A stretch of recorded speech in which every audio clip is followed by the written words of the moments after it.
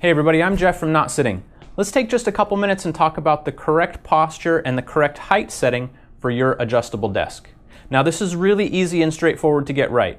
Basically what you're going to do is you're going to get yourself into the correct posture, you're going to adjust the desk to that height, and then you're going to bring the things around you that you use most often, you're going to bring those right within an arc around your hands. So let's talk about this. So the first step is to stand up straight at your desk.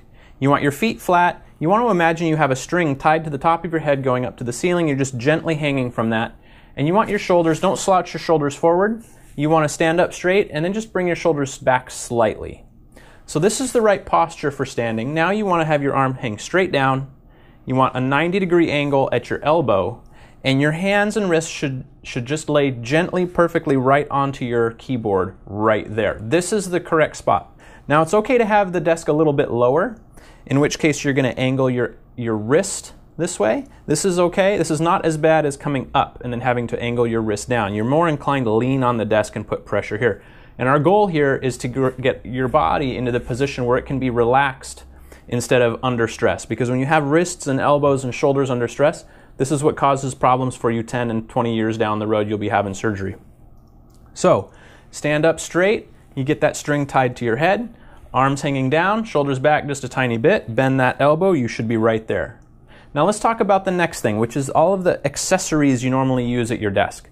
So I've got my coffee cup right here next to my keyboard, I've got my mouse, and I've got my number pad right here next to my keyboard, and these are all within what I call the ergonomic arc, meaning all I have to do is rotate my shoulder. I don't have to move anything else to get to these. So my mouse is right there. I don't have to move my hand out, which would be bad, or pull it back in, which would be bad. This is adding stress, right? This is adding work to these parts of your body, and that's something we want to avoid.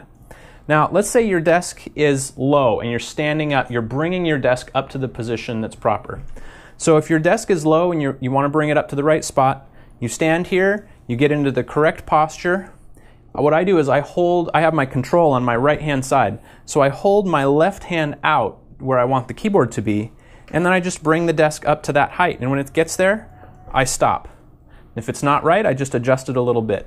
If you have a memory setting on your controller for your desk, I highly recommend you use it. It's going to save you lots of time, lots of stress, and you just come in, you hit that button, it goes to where you need it to go. That's everything you need to know about the typical standing posture at your desk and how to get your desk at the correct height for you. See you next time.